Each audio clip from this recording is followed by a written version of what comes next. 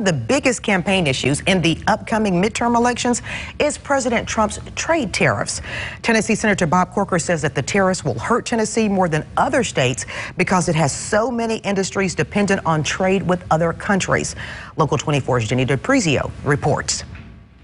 Drive outside of Memphis, and it doesn't take long to see farm fields. Today, during this roundtable discussion, former Governor Phil Bredesen is a Senate candidate who's anxious to earn points with the agriculture industry in our area, which is hurting since President Trump started what many call a trade war with countries like China. This very broad brush approach to it just has a lot of collateral damage. I mean, it's like taking a big sword to cut a mole off your arm or something. Farmers at this table told Bredesen prices for crops they produce like soybeans and corn are falling. For many, China is one of their biggest customers. We rely on exports. We don't consume a very large percentage of what this country produces. One hog farmer said because of tariffs, his expansion plans have stalled. It's very concerning, and I mean, we had we're going to have to hire 25 to 30 new people to help run the operation, and we've put that on hold. In West Tennessee, the issue is crops. To the east of us,